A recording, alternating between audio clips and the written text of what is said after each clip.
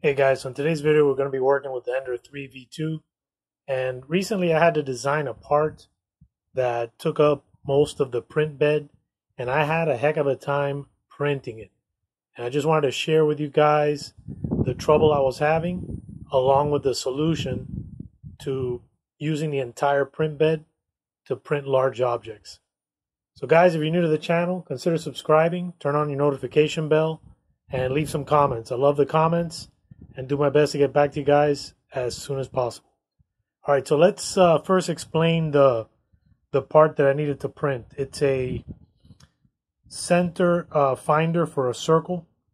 So here's the part right here. It is a big part, and this takes up, it's about 210 millimeters by 210 millimeters. And the bed, as you know, on Ender 3 V2 is 230 by 230, and that's the full size of it. I'm going to start the print with the settings the way they were when I was having lots of failures, so you guys can see what was going on. And if you're having problems like this, maybe this is the solution for you.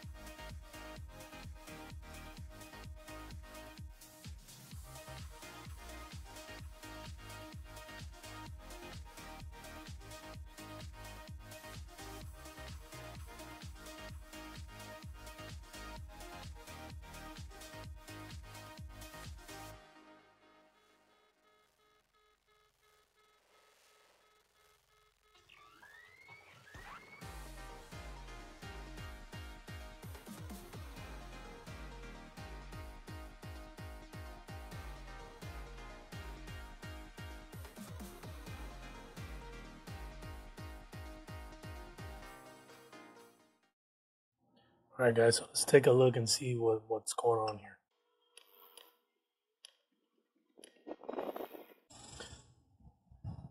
All right, so what we can see here is that certain spots of the bed, it looks like adhesion was okay, like in this section here.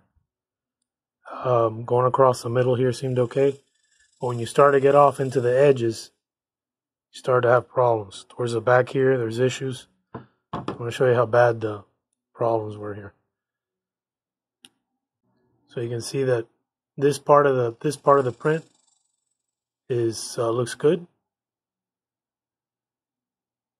But over here, when you start getting to these to the extremes, the edges, you can see here that the print didn't go so well. Now it took me some time to figure out why this was going on. But let me show you what I found. So first I need to determine what the problem is. So when I put this this ruler here, I try to wiggle this side to side, and it doesn't rock.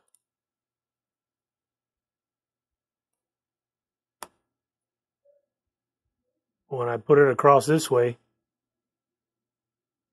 I get some movement. So my particular build plate has a high spot in the middle. And at first I thought it was the Garolite. So I took the Garolite off. And I wanted to confirm that it was the Garolite and not the build plate itself. When I take the Garolite off and check the build plate, so across the middle, same way. It's when I go this way that you got that rocking. So my aluminum build plate has a high spot in the middle.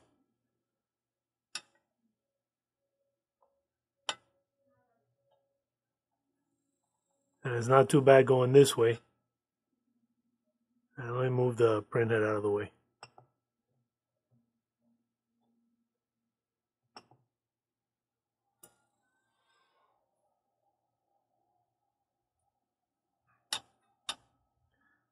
Alright, so across the front, looks like it's okay.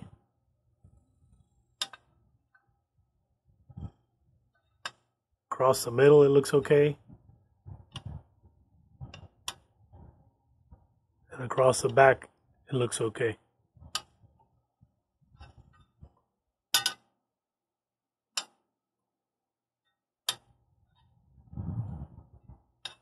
But when I start to go diagonal, that's when the problem manifests. And it's hard to catch it on camera, but the middle of the ruler is touching the build plate. But over here on the two ends, there's a gap. So on this side, there's a significant gap, and on this side as well. So yeah, if you have a straight ruler and you put it on your build plate, you could test this yourself.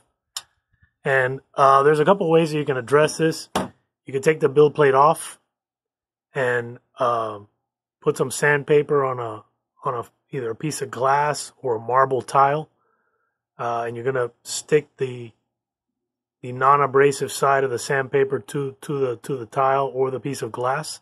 So that'll give you a flat surface, and then you can sand the build plate face that you're trying to even out on that sandpaper, and it should take off the high spot. But there's another way that you can do it without having to go through all this trouble. And I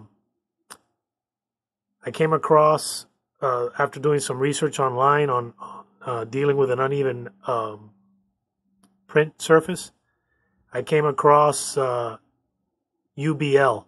And I had seen this on some of the firmwares, but I didn't understand it. I had been downloading the Jyers standard BL Touch 3x3 firmware, and that's what I've been using up until this point. So every time prior to a print, it would probe these 9 points, and then it would adjust based on the value that it received from the bed probe. But there's a better way. So now all these other points in between, you can also determine what they are, but you need to download the Jyers firmware. And I'll go ahead and link this firmware in the video description.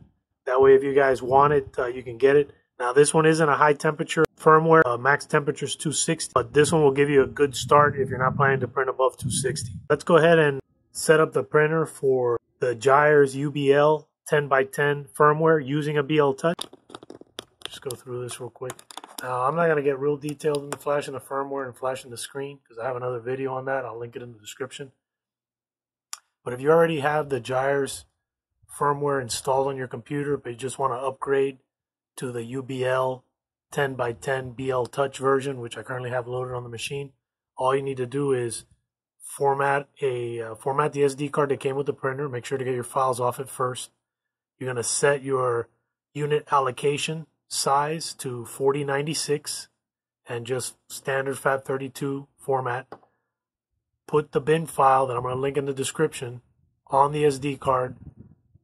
Turn your printer on and wait for the main menu to appear. You'll get this menu right here on the right hand side. Once that appears, then you know you're good to go. Well, the next thing that we're going to do to initiate the UBL bed mesh is from the main menu. You're going to navigate over to level, select level, and then you're going to come over here to where it says create a new mesh. But before we do that, we got to make sure that we preheat the bed. So let's come over to control,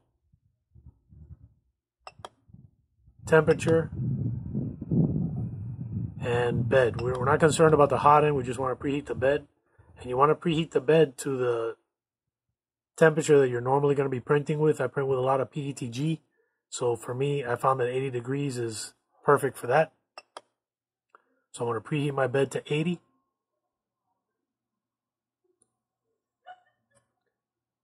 And then once it's preheated, then we're going to go back to the level, select level, and we're going to create a new mesh. So I'm going to wait for this thing to warm up, and then I'll restart the video. All right, so we're up to temp, 80 degrees, and now we're just going to select, create a new mesh. The printer is going to home, and then it's going to start probing. Let me set it over here so you guys can see what it's doing.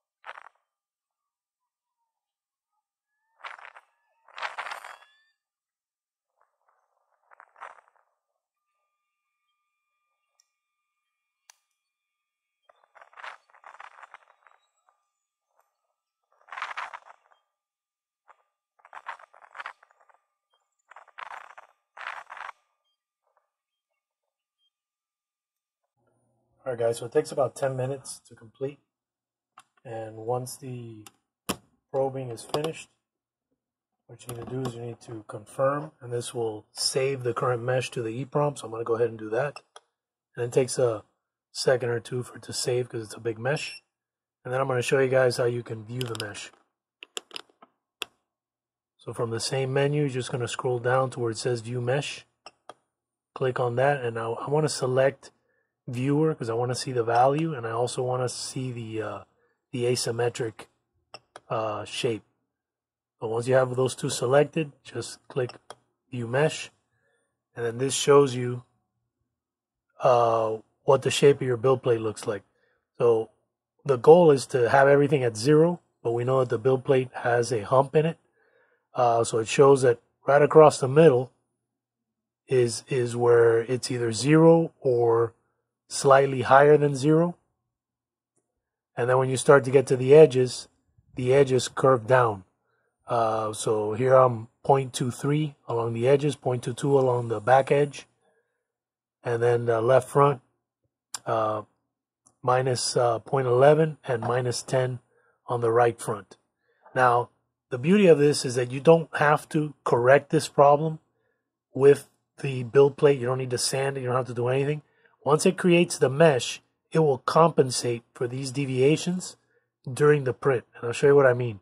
So I'm gonna go ahead and go back again, and then we're gonna restart that same print. But now there are a couple of things that you do need to activate via the start G code. I'll go ahead and include my start G code for an Ender 3 V2 in the video description. If you guys have a larger print surface, you can modify that G code to suit your bed size. But all you guys out there running an Ender 3 or Ender 3 V2 using a BL Touch or CR Touch or 3D Touch, this start G code will work for you. So I'm just going to go ahead and start a print. That way you guys can check it out. So now I created one UBL version. This has the start G code already set up in it. Guys, if you've never printed on Garolite, I highly recommend it. It's a very sticky surface once it heats up, and once it cools down, it releases the parts. I was out of stock for a while on Amazon. It looks like they lost one of the shipments that I sent, but I have replaced that lost shipment with another one. Currently, they're in stock. If you guys are interested in them, you can pick them up there. I'll leave the link in the video description. For those of you that already purchased it, leave some comments and let me know how you like it. And thanks for supporting my work. One of the cool things about this Start G-code, get your shot of the nozzle. You can see the nozzle preheats over on the side. That way any oozing will stay on that side and won't stick to the build plate. And then once it does its purge, that little piece of filament that's stuck there will get wiped away. Oh yeah, so this is Start G-code works awesome.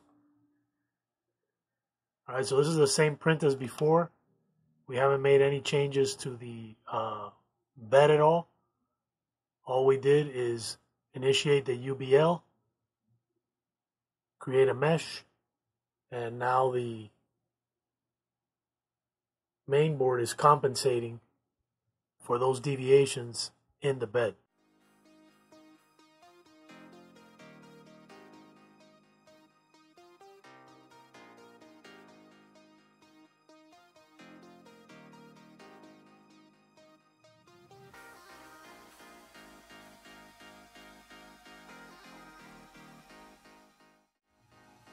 Alright guys, so we're closer, but it looks like we still need some work. I'm going to stop the print here,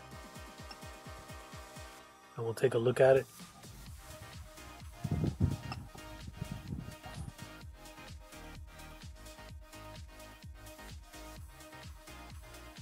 And see what we can do to completely fix it.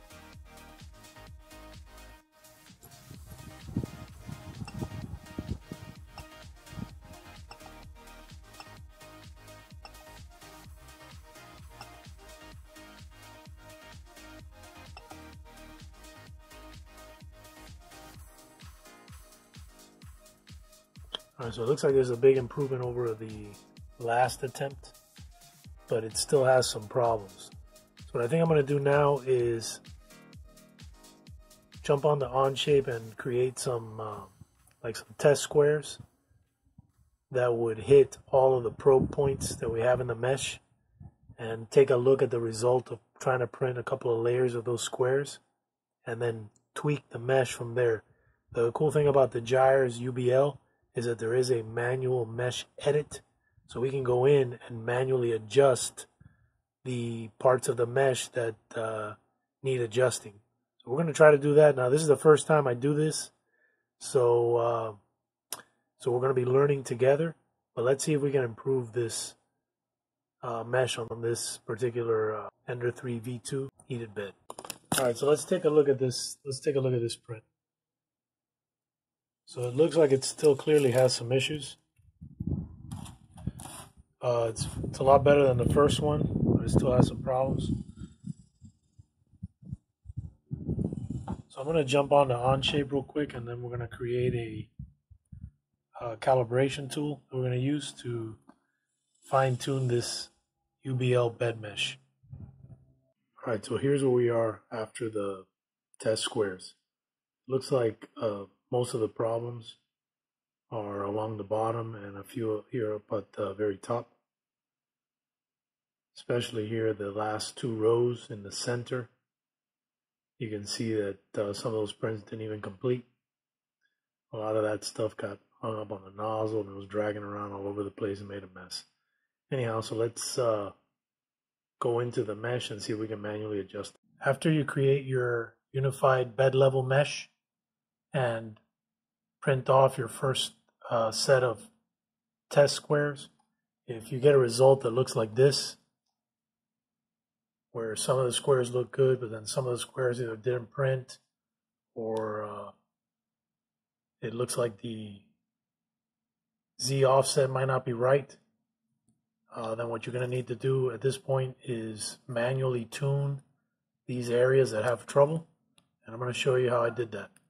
before we actually start making any changes here, we need to make sure we warm up the bed. So once this homing is done, we're going to warm up the bed. All right, so I'm going to go back. Control, temperature, bed. And I print with PETG, so my bed temperature is, I use 85 for the first layer. And then it settles to 80 after the first layer. And I'll include my profile in the video description. That way, if you guys want to use this, you can, along with the test files that I made and the flash file for the Jyers UBL 10x10. Now that the printer is warmed up, this is what we're going to do next. So from the main menu, you're going to go to Level,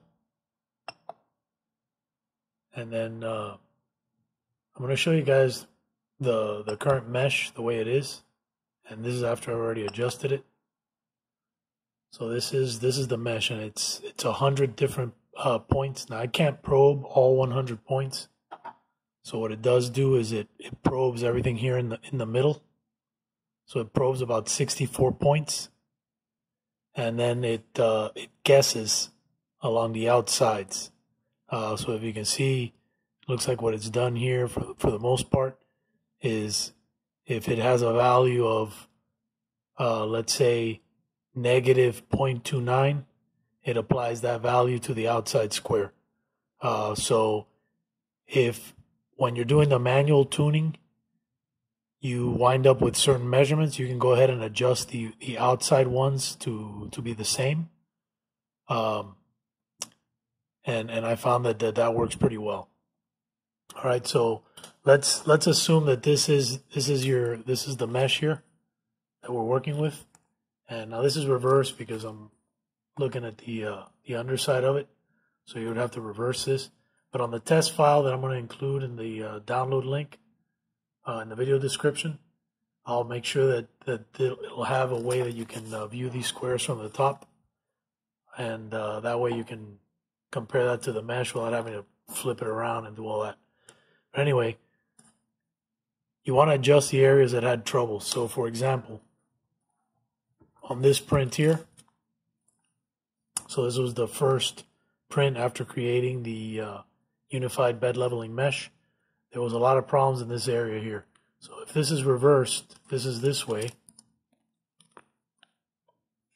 then this side would correspond to this side of the grid. So these end squares here would be the 0.04, and would be the negative 0.16. And you can tell if it's negative or positive based on the color. So for example, if it's 0, it has no color. If it's a positive number, like a positive Z offset of 0.01, then it'll slightly be green, like this one. And then if it's a negative Z offset, they'll be in red. The more negative the Z offset, the brighter the red. The more positive the Z offset, the brighter the green. And that's how this mesh thing works out. Let me show you how you can manually adjust it. So from here, you're going to go back. You're going to go back again. You're going to go to manual tuning. Printer's going to home again. It's currently warmed up to 85, so we're good to go on the temperature.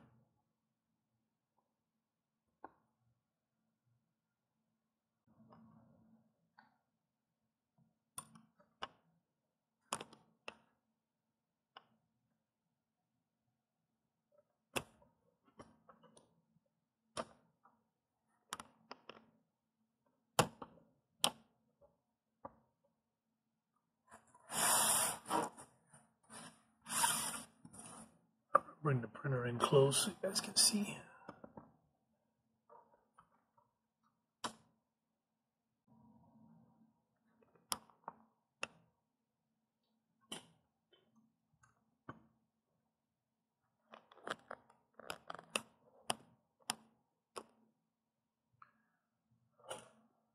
All right, so from the menu,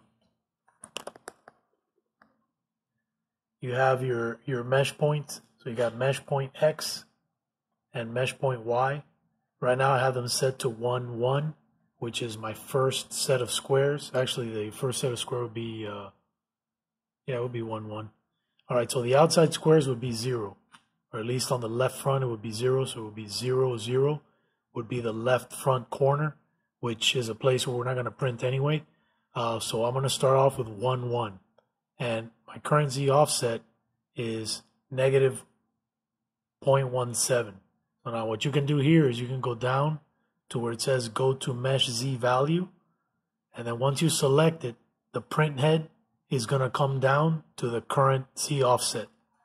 And this will help you fine tune it. So let me set you guys up over here so you can see.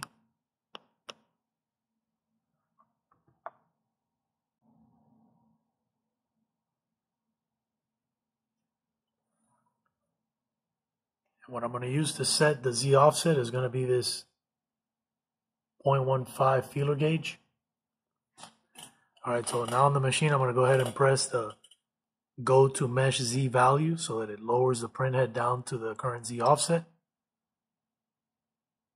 And you can see that we're almost touching the build plate. So if I take my little feeler gauge, I can just barely slide it up under there. So that's perfect right now. I have that set exactly the way it needs to be. But if it was off, what you can do is you can change it using the micro step up and down. Let me show you here on the menu.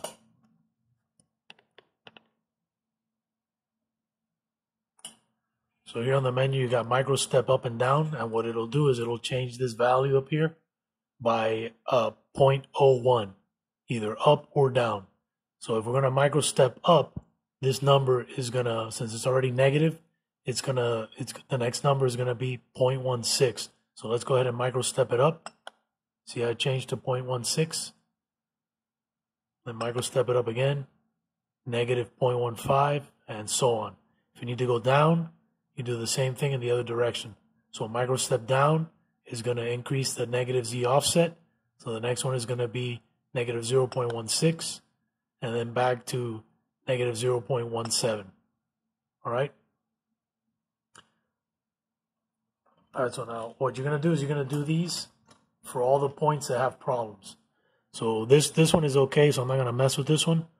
And the next point would be if we're at mesh point Y1 and mesh point X1, if you wanted to go across to the right to the next mesh coordinate, you would just change this mesh point X to the next number, which would be the number 2.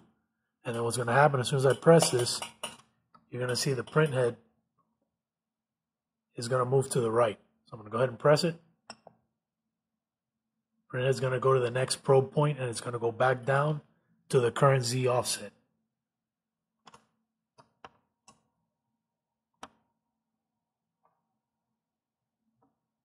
And again, you're going to get your feeler gauge. And you're going to place it under the nozzle. So it fits under the nozzle perfect.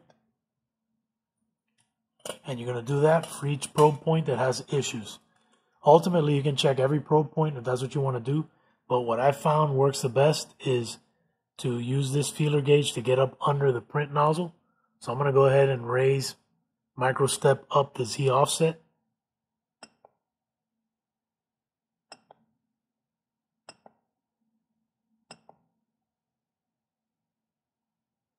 Until the feeler gauge slides up under it, but that I can just barely feel the print nozzle. Now, once I barely feel the print nozzle, what I like to do is I like to go up.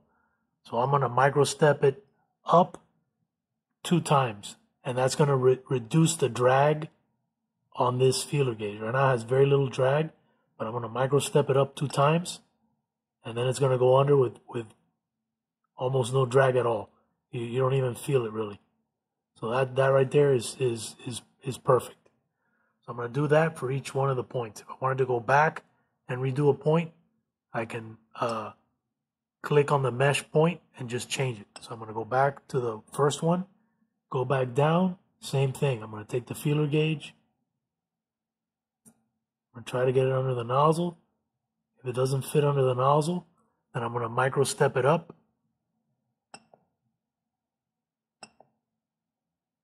till it just gets under the nozzle with very little drag, and then I'm going to micro step up 2 times, and that should put me right where I need to be.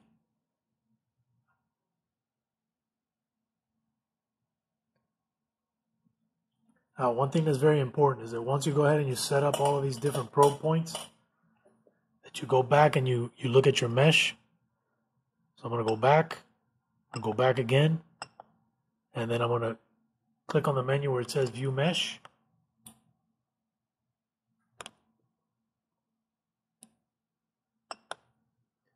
Make sure you got Viewer Show Values and Viewer Asymmetric checked, and then click on View Mesh. And this is going to give you the current mesh the way it looks.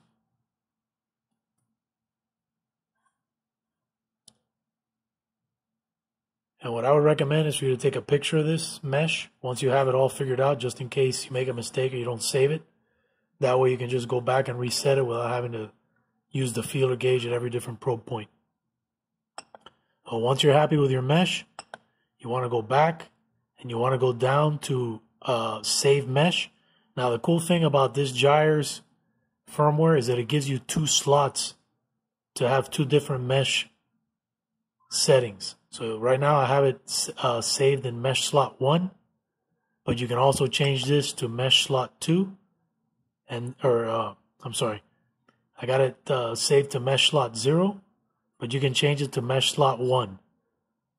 So it's up to you. If you have more than one mesh, let's say you got 2 different build surfaces, you like printing on glass, you can have one set up for glass, one set up for your Garolite. So I'm going to go ahead and change this one back to 0. And then you want to save your mesh.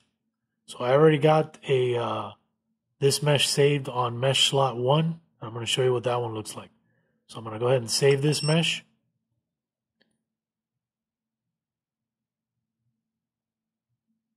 I'm going to go back to View Mesh. So this is the current mesh that we have that we just finished making some changes to. And then I'm going to show you the previous version of this mesh. So before I made any changes to this, the mesh here and here was, I believe it was negative Z offset of 0.11 or 0.17, I'm sorry. And then this one was something close to that, negative 0.17. So let's go ahead and load the other mesh so you guys can see that one. And how you do that is you go down here to mesh slot 0, and then you're going to change this, you're going to select it, and you're going to change it to your next mesh slot, which is 1. Select it, and then scroll down to where it says load mesh, and then it's going to load the mesh. So now if we go back to View Mesh again, you can see that our original values are back. So negative 0.16 and negative 0.17. So these are the ones that we just changed a couple minutes ago.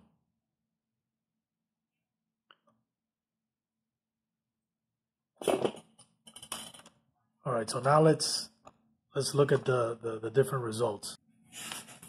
So this was our original mesh that we printed.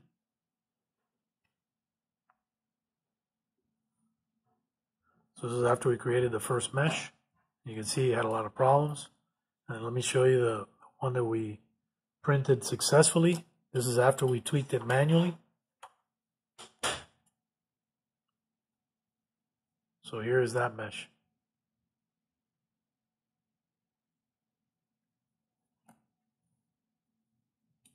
So it was like this on the build surface. So I have an arrow here set up in the model so that you know which is the front. And as you can see, all these different probe points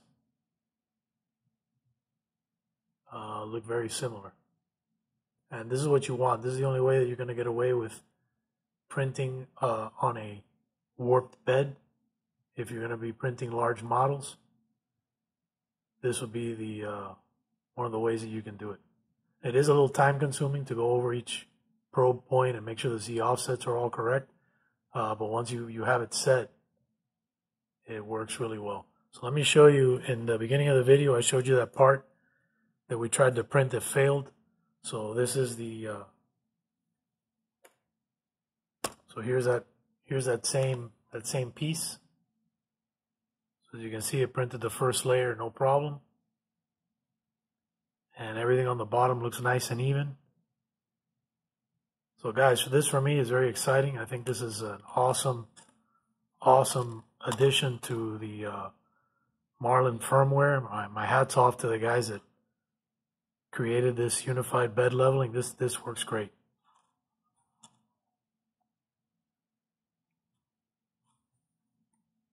Yeah, really amazed. I just wanted to mention this one thing.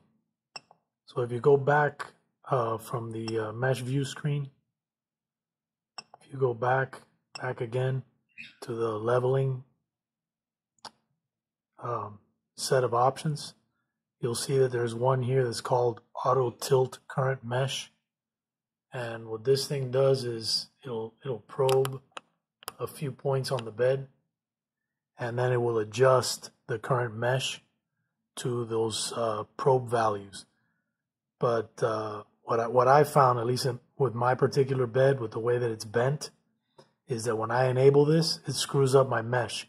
So I spent a lot of time fine-tuning the Z offsets using the feeler gauge to make sure that the mesh is correct. I've done test prints, and then what happens is that if I run this auto tilt current bed mesh, it messes up the values. So I'm gonna not use this feature, but again, it just depends on how badly bent your bed is.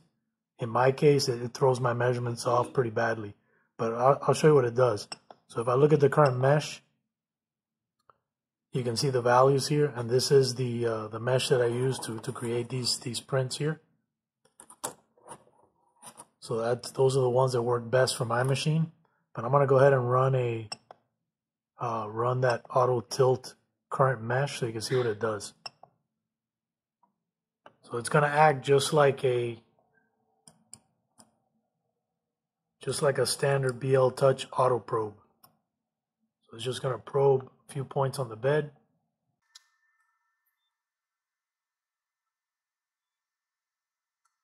And that's it.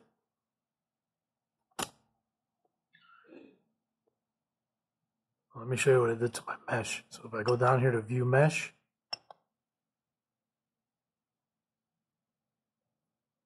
it changed a bunch of these values. So before, these areas over here was 0.16 and 0.17 negative Z offset, and dropped it down to by 0.08 and this by 0.07.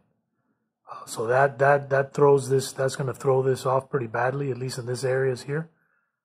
So that's what I don't like about this particular auto bed tilt. It also changed some values over here, it looks like. So I don't particularly care for that. So I'm going to go ahead and load the previous mesh back in. Now the nice thing about when it does it is it doesn't save those values to the EEPROM, so you can easily load the previous mesh back in. So what I'm going to do is go back down to load mesh, and then scroll up to view mesh, and then now my original mesh values are back. So you can see my 0.16, negative 0.16 and negative 0.17, and then these values are back to what they used to be. I don't have anything bright green in the middle. So anyway, these are things that you can add to your Start G code. You can either enable this auto tilt bed like before every print, but that all depends on how your test print comes out. If your test print gets messed up after the auto bed tilt, then I would recommend leaving it off and just loading the mesh in. I don't remove my Garolite sheet from the build plate anyway, because I don't need to. Parts just pop right off. But if you have a magnetic bed plate that you're constantly having to take on and off to remove your parts, then you may need to enable that auto bed tilt. It just depends on whether or not shifting around that magnetic sheet throws off your prints. Anyhow, guys, thanks for watching. That wraps up this video. Leave me some comments if you found this video informative. Give it a thumbs up, and leave me some comments. I love the comments and look forward to answering your questions. Take care.